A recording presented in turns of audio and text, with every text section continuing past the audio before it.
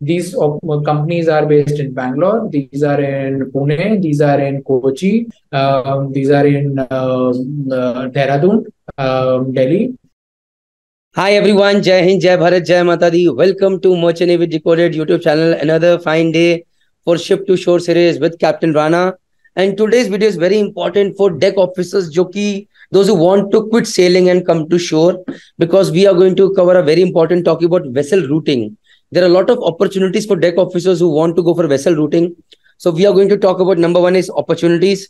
Number two, what kind of skills are required. Number three is upskill, what kind of skills you need, where you can upskill and so that you can join.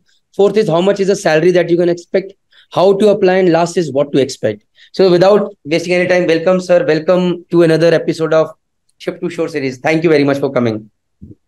Thanks, Praneeth. Always a pleasure to talk to you. And starting on this vessel routing. Now, essentially, why is it required? What was happening is that a second officer, a master were doing the route planning on their own, right?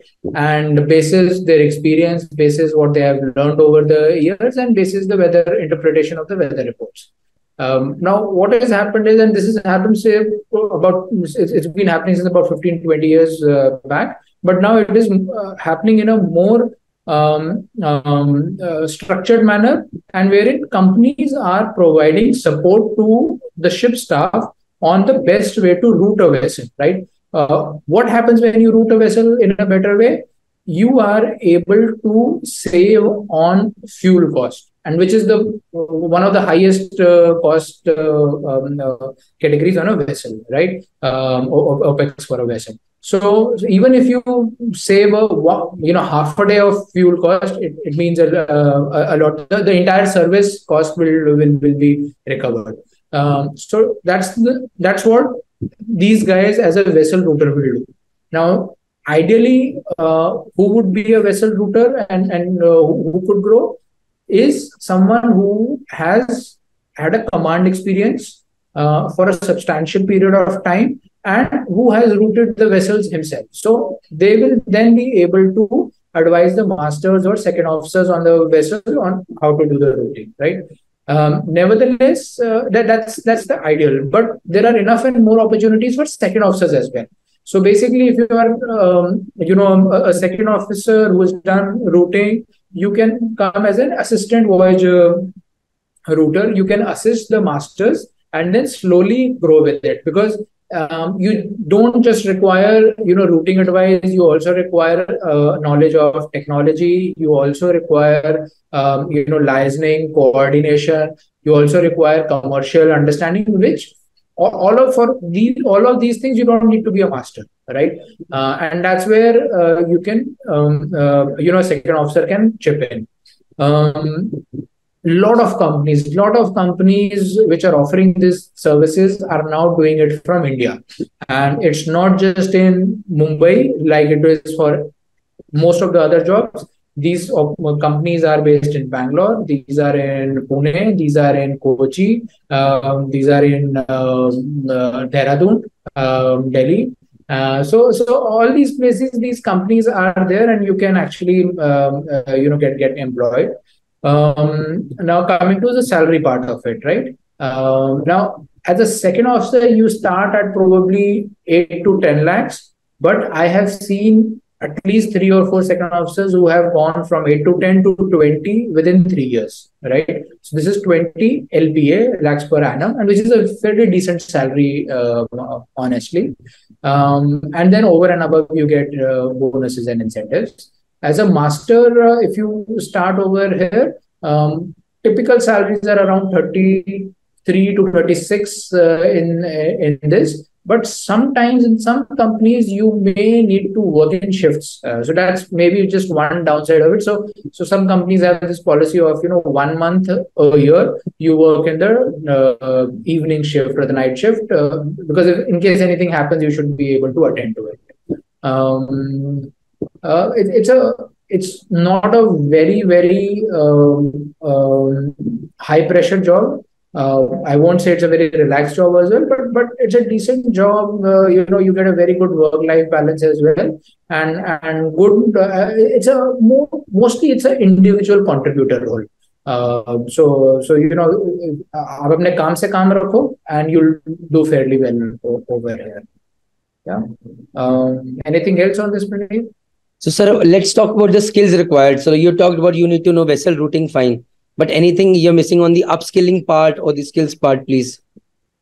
Right. No, I think for masters who are planning for this, I think major skill is their vessel handling skills, right? While they were sailing, their interpretation of weather reports, right? So if you've done any course on understanding of weather reports, and there are a few available which you can do for free. So if you've done anything of that sort, that will help. Second is if you have done any short-term courses on commercial, because at the end of the day, you have to show that commercial benefit as well. So any commercial intent or any commercial courses would also help. But for masters, it's basically your own navigation skills. A little bit of technology skills for master would help, not very much required though. But as a junior, so as a second officer, if you're planning to get into this, technology skills, right? Technology skills in the sense of you get hordes of data processing skills, right?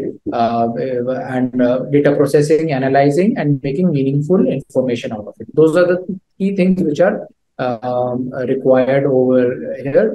A little bit of commercial is okay, not so important, but data analysis is very important. So, sir, from where can these people do these courses? Like, is it Udemy, or from where can these courses be done? Right. So I think what I would encourage is that you take up free courses from Udemy, from there are these other aggregating platforms. So they have enough and more free courses, and start with the basic, advanced Excel kind of a course, and then move on. Once you understand that you have an interest in it, then there are enough and more courses. So one is Udemy, and also I missed to mention, and I'll probably share the link also. There is a government website, and they are promoting these free skills. I'd shared it sometime back as well, and I'll share it with you, Praneeth. So we can have that link also shared, wherein government is telling you that you do it from here, and they have built these courses in association with NASSCOM and other players. So that's also something which you could look at. Great. So that link will be in the description box as well in the comment section. Fine, sir. How to apply now? This is another thing. So there's a second officer captain who wants to go for this vessel routing thing. How to apply? Where to apply? Right. No, so I think two places essentially. If you have shortlisted the companies, then apply directly to the companies. Otherwise, there are placement consultants whom you could apply, because they would have a far wider reach, and they know when the opening comes. So they might be able to help you with it. Only thing is, have a good CV before you apply. A good professional CV. That's very important. And a good LinkedIn profile would also help, I would suggest. Yes. So that is important, guys. And what can they expect over here? Like, one thing was you said, okay, this is the salary that you can expect. Downside was, okay, you might have to work at shifts at the night as well. Suddenly the salary coming down is a part, but if you can get a job in Dehradun, that would be great. If you're from Dehradun, if you're from Bangalore, getting a job in Bangalore. Anything else coming up, or that's it, sir? No, I think that's pretty much it. And you probably get bonuses, incentives as well over and above, but that's unwritten. That's that's not confirmed. Okay, with this, guys, Jai Hind, Jai Bharat, Jai Mata Di. Thank you very much, sir, for this valuable video. Let's connect in the next video. Thank you very much. Jai Mata Di. Hi, if you are a marine engineer or a deck officer who is looking to quit sailing, I think so this video has been of some help. And if you want all details of how to successfully transition from ship to shore for deck side or for engine side, then we have made this complete course free of cost, informative course for you guys on Merchant Navy Decoded. The link is in the description box as well as in the pinned comment. So if you're a marine engineer, you have a different section, different course, and if you're a deck officer, there's a different course for you for successfully transitioning from ship to shore.